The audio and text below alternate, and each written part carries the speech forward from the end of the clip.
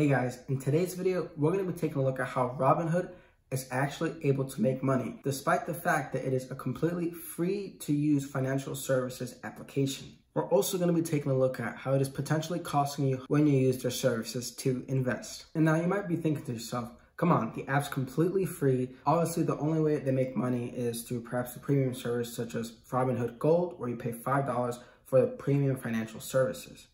But in the back end, there's actually other things going on, other ways that Robinhood goes ahead to make money that us, its users, are actually unaware of and cost us. And don't get me wrong, I personally have used Robinhood over the last about 2 years now, and I have really enjoyed it.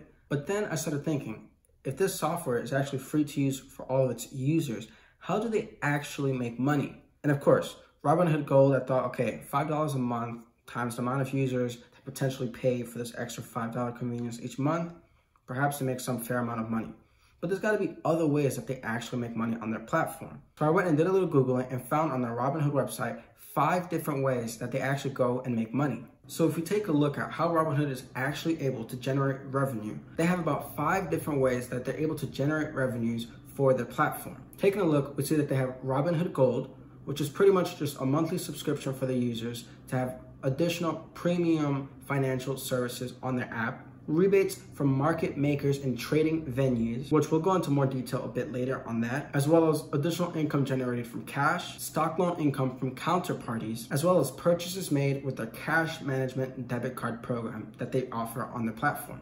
We're going to go ahead and take a further dive into this to really understand how it is they make money on their end. So let's first take a look at Robinhood Gold. So for those of you who don't know what Robinhood Gold is, it's pretty much just a powerful investing tool that they offer on that platform that pretty much gives you access to research reports from Morningstar, as well as NASDAQ level 2 market data, as well as larger instant deposits and margin investing. Usually, users only pay about $5 monthly fee for the service. Now, with Robinhood Gold, I've used it for a couple months, and really the only big difference I noticed is that I'm able to use larger deposits for when I'm transferring money into that account.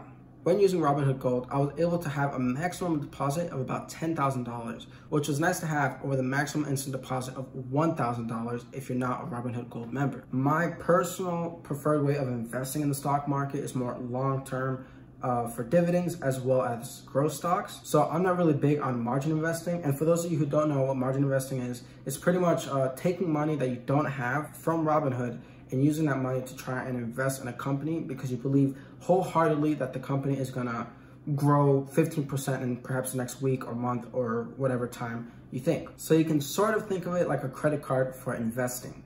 Again, I'm not really a big fan of this because if you don't have the money to invest in things right now, that's totally fine. Just go ahead, save some money, work, pay off other things that are costing you money so that over time you can go ahead, save money and go ahead and invest. It's not about trying to borrow money that you don't have to try and hope that the stock market goes up, because then if the stock market doesn't go up and it goes down, right, then now you're stuck paying back all this additional money that you already didn't have in the first place. And it could just lead to a whole domino effect of you pretty much buried your own grave. So I personally don't recommend using margin investing, but if you're really confident in it, that is an option you can do with Robinhood Gold. Not to mention, you also have to pay interest on the principal that you borrow from Robinhood. So already right out of the gate, you're guaranteed that you're gonna lose money. Plus, if your investment doesn't go up and it actually goes down, then not only are you having to lose money on the interest, but you've lost money on the money that you borrowed that you were hoping was gonna make you more money. So again, I'm not really a big fan of margin investing, but if you want to go ahead and try it out, or maybe you're better at margin investing than I am, then by all means, I wish you the best of luck in that. The second way Robinhood is able to generate money is from straight up cash. So they actually have an income from the cash that they store in their accounts. They pretty much go ahead and take this cash and put it in high interest banking accounts. That way, the money that's in that account is able to go ahead and generate more and more money. When you have millions and millions of users transferring the money into Robinhood, Robinhood's gonna have quite some money to be able to put into those accounts. And that leads us to the third way that Robinhood is able to generate money. They're able to generate money from stock loan income. What this pretty much means, when you go ahead and do margin investing with the Robinhood Gold premium account, you actually have to pay interest on the money that you take out. So if you have $2,000 and you want to borrow another $2,000 from margin investing, so you can invest a total of $4,000, let's say in Tesla, right? because you're really betting that it's going to go up. If you lose that money or it goes up, it doesn't matter. Either way, Robinhood actually makes money on the $2,000 that you took out. And Robinhood states that for the first $1,000 that you use with margin investing is completely free, pretty much because you paid the $5 for the monthly service. But anything after that, you're actually going to go ahead and pay a 5% interest on the money borrowed for the year. And technically speaking, it's actually a little less than a year. So the way they calculate it is that they go ahead and take the money that you borrowed, times it by 5%, and divide that by 360 days. So again, I'm not really recommending margin investing, but if you're gonna go ahead and borrow money to go ahead and invest, plus not to mention pay interest on that borrowed money, please make sure that you go ahead and do the research before you invest. Because remember, if you end up losing that money that you invested, you have to pay back the money that's owed on top of the interest that you already owe on the money you took out. So it's a lose-lose for you if it goes down. So again, please do your research. Do your research before you go ahead and do margin investing. The fourth way is from rebates from market makers and trading venues. And at this point, I know you might be thinking, what is a market maker? You can pretty much think of market makers as middlemen, as they're the broker or dealer who is prepared to buy or sell a security, which in this case would be stocks. Market makers are the people at the different market exchanges who actually do the trading. So they're gonna have a bid, which is the price at which they want to buy the stock, let's say $100,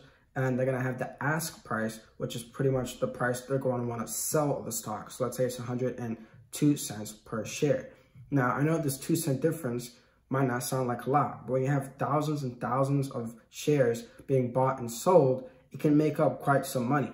And it's important to note that the difference between the bid, which is the price that someone wants to pay for the stock, versus the ask price or the offer price, which is the price that someone is willing to sell their stock for, is known as the spread. So that 2-cent difference is known as the spread. And this is where you can actually lose out on money if you use Robinhood account. Let me explain. When you go ahead and invest with Robinhood, and you go ahead and put in a purchase price of, let's say, $100, the market maker has already bought those shares for, let's say, $99.98. And then they go ahead and sell it to you and pocket that profit of 2 cents. This might not sound like a lot with only being 2 cents, but if you're buying hundreds of shares, this can add up over time and eat away at your profits over time. So there's less money being able to be compounded. Now, of course, if you're only investing a couple $100 or even a couple $1,000, this isn't going to affect your profits that much. But if you're investing hundreds of thousands of dollars or even millions of dollars using these free investing platforms such as Robinhood, it can actually be eating away from your profits, and you're actually better off paying for these services such as a platform on Vanguard. When you go ahead and use free financial platforms such as Robinhood to invest, you're actually going to pay a premium on that spread. So again, if you want to go ahead and purchase a share at $100, the market maker is going to say have bought it at perhaps $99.90, and now it's going to be a 10-cent spread that they profit. So it actually costs a bit more money to purchase that share than if you were to go, let's say, on Vanguard, you could have bought it perhaps at $99.95, only a 5-cent spread. And of course, this might not be that big of a deal if you're only buying a few shares, right? Then of course, you're better off actually using Robinhood because you get free commissions, right? You don't have to pay for any of those commission charges. But if you're actually buying hundreds or even thousands of shares, you're actually better off paying the $5 fee per commission because you're actually gonna be able to get a better rate on the shares that you purchase. Another way that Robinhood is able to make money is from their cash management feature. So the cash management feature is pretty much where you can go ahead and transfer money into your account, let's say $100, and you're able to go ahead and make a certain percentage on that money that you put into the account. This does vary over time. I know before it used to be about 2%, but now it's down to about like 1%. So it can vary depending on the economic situation. But pretty much you're gonna make about a 1 to 2% return on the money that's just sitting in your Robinhood account. And they pretty much go ahead and make money by lending out the money that you have settling in your account to other banks. That way they can go ahead and make a return on the money that they got from you that was pretty much settled in the account, and can then put it back in your account. And now they have more money and more money.